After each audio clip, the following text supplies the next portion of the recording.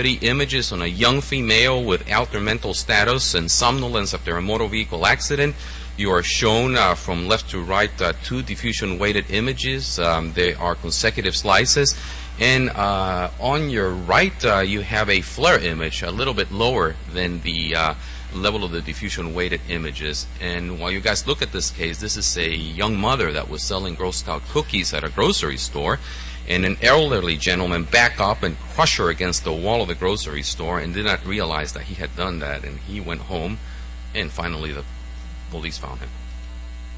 So let's go on to the first question in this case. The most likely etiology for the findings shown is A, diffuse anoxia, B, shearing injuries, C, blood emboli, D, fat emboli, and E, air emboli.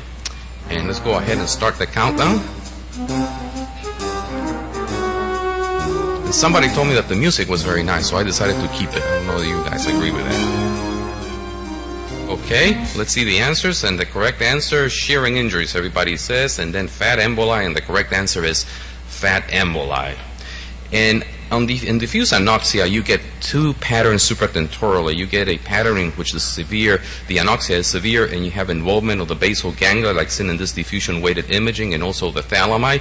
And you can have involvement of the cortex, particularly the cortex that is hypermetabolic, the cortex in the occipital lobes, the cortex in the hippocampi, but also the cortex in the perirolandic region. The second most common pattern of diffuse anoxia is that of watershed injury, in which you have involvement of the gray and white matter beginning in the frontal lobes and extending through the parasagittal white matter all the way back posteriorly to the parietal regions. In shearing injuries, most of them are going to be non-hemorrhagic, and many of them are going to demonstrate diffusion, increase signal intensity on the diffusion-weighted images. Most of them are going to be located at the gray-white matter junction in the hemispheres, and when they have this increased signal intensity on the diffusion-weighted images, people seem to think nowadays that it is because there is an important ischemic component that is involved in the shearing injuries. Here we have the image of a child that suffered a carotid dissection and a clot that migrated to the middle cerebral artery, and he has a hemorrhagic infarction of the middle cerebral artery. You can see the high signal intensity on the diffusion-weighted image involving the territory of the MCA, and at the same time you can see the magnetic susceptibility in the middle of the infarct secondary to a clot that was composed at this time mostly of the oxyhemoglobin. So there you have the differential diagnosis based on that question. Now let's go to question number 2. Which of the following is not a clinical feature of cerebral fat emboli? A, respiratory insufficiency, B, petechial skin lesions, C, a gradual improvement of the neurological symptoms, and D, death in most patients. Let's start the countdown, please.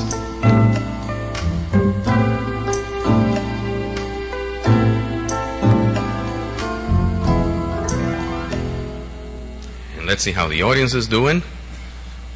Which one is not? D, death in most patients, and you guys are absolutely right. Actually, most patients do survive the cerebral fat emboli. Third question in this case, a right to left cardiac shunt needs to be present for fat emboli to reach the brain, yes or no? Start the countdown, please.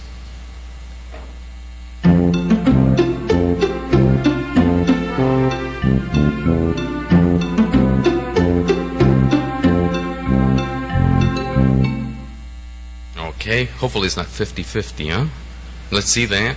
Okay, no, and that is the correct answer.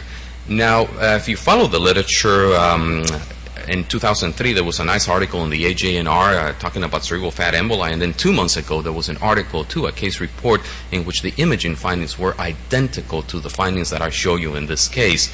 So cerebral fat emboli are associated with displaced fracture of the long bones. In the literature, the incidence of cerebral fat emboli is quoted from 0.5 to about 3.5%, but in my experience it must be much, much lower than that, because I've seen only like a couple of cases. Pathology is petechial hemorrhages and purpura in the deep white matter, the sparing of the gray matter, this microemboli of fat that goes all the way into the deep perforating arteries. The fat may go through the normal pulmonary capillary circulation. There is no need for a patent foramen ovale, and actually this patient had a transesophageal echo that was normal. They result in infarcts. There's high signal intensity on the T2, on the flare, on the diffusion-weighted imaging like seen in this case. Some of it is due not to infarcts, but something called reversible cytotoxic edema. And later, about the second or third week, these punctate areas of abnormality may enhance, and the pattern is fairly typical too, and the patients have a relatively good prognosis. And actually, this patient had severe neurological deficit, but she did survive the event. 3 images on a young female with altered mental status and somnolence after a motor vehicle accident. You are shown from left to right 2 diffusion-weighted images. They are consecutive slices. And on your right, you have a FLAIR image, a little bit lower than the level of the diffusion-weighted images. And while you guys look at this case, this is a young mother that was selling Girl Scout cookies at a grocery store. And an elderly gentleman backed up and crushed her against the wall of the grocery store and did not realize that he had done that. And he went home, and finally the police found him. So let's go on to the first question in this case. The most likely etiology for the findings shown is A, diffuse anoxia, B, shearing injuries, C, blood emboli, D, fat emboli, and E, air emboli. And let's go ahead and start the countdown. And somebody told me that the music was very nice, so I decided to keep it. I don't know if you guys agree with that. Okay, let's see the answers. And the correct answer, shearing injuries, everybody says, and then fat emboli, and the correct answer is fat emboli. And in diffuse anoxia, you get 2 patterns supratentorally. You get a pattern in which the anoxia is severe, and you have involvement of the basal ganglia, like seen in this diffusion-weighted imaging, and also the thalami.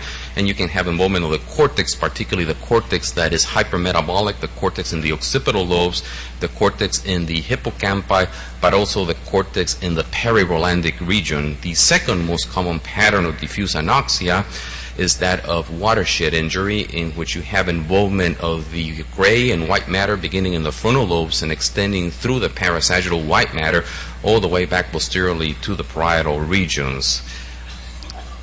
In shearing injuries, most of them are going to be non-hemorrhagic, and many of them are going to demonstrate diffusion, increase signal intensity on the diffusion-weighted images. Most of them are going to be located at the gray-white matter junction in the hemispheres, and when they have this increased signal intensity on the diffusion-weighted images, people seem to think nowadays that it is because there is an important ischemic component that is involved in the shearing injuries. Here we have the image of a child that suffered a carotid dissection and a clot that migrated to the middle cerebral artery, and he has a hemorrhagic infarction of the middle cerebral artery. You can see the high signal intensity on the diffusion-weighted image involving the territory of the MCA, and at the same time you can see the magnetic susceptibility in the middle of the infarct secondary to a clot that was composed at this time mostly of the oxyhemoglobin. So there you have the differential diagnosis based on that question. Now let's go to question number 2. Which of the following is not a clinical feature of cerebral fat emboli? A, respiratory insufficiency, B, petechial skin lesions, C, a gradual improvement of the neurological symptoms, and D, death in most patients. Let's start the countdown, please.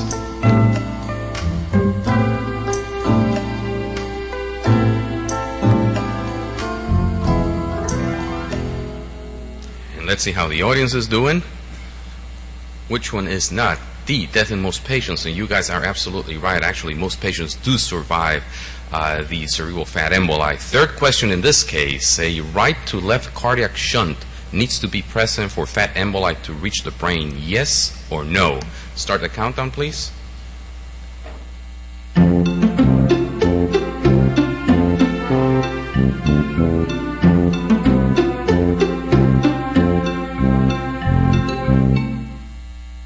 Okay, hopefully it's not 50-50, huh?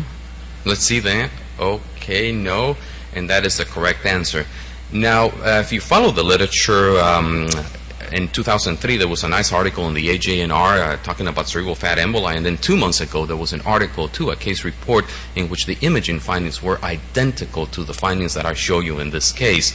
So cerebral fat emboli are associated with displaced fracture of the long bones. In the literature, the incidence of cerebral fat emboli is quoted from 0.5 to about 3.5%, but in my experience it must be much, much lower than that, because I've seen only like a couple of cases. Pathology is petechial hemorrhages and purpura in the deep white matter, the sparing of the gray matter, this microemboli of fat that goes all the way into the deep perforating arteries. The fat may go through the normal pulmonary capillary circulation. There is no need for a patent foramen ovale, and actually this patient had a transesophageal echo that was normal. They result in infarcts. There's high signal intensity on the T2, on the flare, on the diffusion-weighted imaging like seen in this case. Some of it is due not to infarcts, but something called reversible cytotoxic edema. And later, about the second or third week, these punctate areas of abnormality may enhance, and the pattern is fairly typical too, and the patients have a relatively good prognosis. And actually, this patient had severe neurological deficit, but she did survive the event.